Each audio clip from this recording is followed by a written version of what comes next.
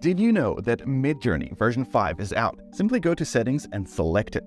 I want to find out if it's better or worse at creating website designs. Let's find out. The first thing I'm going to do is try to create a website I've done before on MidJourney 4 and see how it compares to version 5. Now, I've done lots of MidJourney designs, and this one here was one of my favorites. This one was a website design for someone who's creating a design course, and it looked great. MidJourney actually lets me check my history here, so I can pull out the exact prompt I use in MidJourney 4 and then plug this guy into MidJourney 5. I put this into Discord, and here are the results. The first thing I noticed about MidJourney 5 is that the designs are very unique. Every single one here as a variation looks different. But on top of that, none of them are flat. They're all skewed at an angle. Version 3 here was my favorite. When I took a closer look at it, it definitely has all the elements that would look like it is a website. The problem though is that since it's on an angle, it would be hard to replicate. If you're looking at how to start using version 5 yourself, simply /settings and then select to use MJ version 5.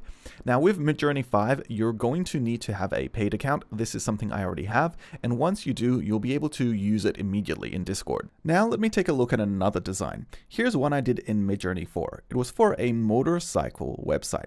And what I liked about this landing page splash image in MidJourney version 4 was that it looked wild. So I'm going to try and replicate this using this same prompt in MidJourney 5. What I found interesting, however, was that the types of websites produced by MidJourney 5 looked very different from version 4. Firstly, I had a few of the screens happening at the top versions, and on the bottom versions I had just a wallpaper, and on the bottom right I had the only one that looked like a website. I went ahead and tried to upscale version 4. What I found was that the upscaling was almost immediate, as if it actually has an upscaled version ready to go. This one is probably the closest to looking like a website that I could replicate on Editor X or even inside of Figma, but it doesn't look that great. The other two examples here we have is the one with a bicycle basically inside of a screen, and it looks like a very Western website.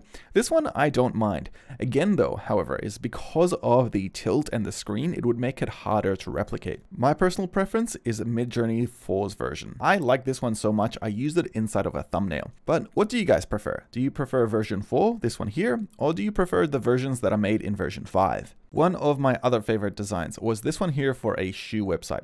And it basically was meant to be something like Nike shoes using teal as well as orange colors. And I have a prompt ready to go for this. So let me see if I can replicate this one here as well in MidJourney 5. I copy pasted it in, and the results for this one again weren't as great as version 4. This is quite surprising. I'm guessing that MidJourney 5 was trained with more basic types of images that are more realistic. So I'm getting a lot more shoes here, which look great, but they don't have that same flair that MidJourney 4 had. If I try to view an upscaled version of version 2 here at the very top right and zoom into it a little bit closer, you'll see how it looked like a very basic type of website. There's no real things that make it stand out in comparison to the previous one, which looked unique and interesting and quite aesthetically pleasing. In my last video, I also tried to get MidJourney to create topography for me, and this was quite a difficult task because it never replicated the letter I want exactly the same.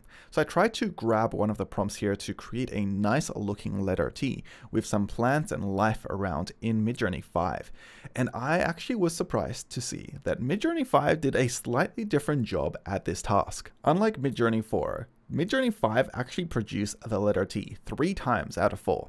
The last one looks like a letter E, but it also followed the prompt quite well, creating some unique styled examples of the letter T around plant life. And I think this is what made it actually perform better than the previous version.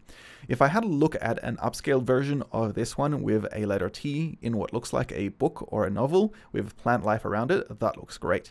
And then if I have a look at this second version with a giant letter T with some plants growing, this looks absolutely stunning and unique as well. And so I think I'll use this letter T. I'm going to save it, and it's actually quite a simple one to be able to implement into a website.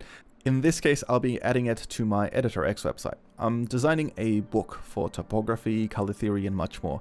And I want to slowly try and fix this site up so that it has lots of cool AI aspects as part of it. The letter T that I have and I'm uploading is actually quite easy to implement. And this is what I like about AI art. It's going to transform how you implement and change website designs. Here, I can really make this letter T work with this section for the website. In the next video though, I'll be showcasing how to do background patterns using AI. It's a new feature in MidJourney 5. So don't forget to hit like, subscribe, and I'll see you in the next one.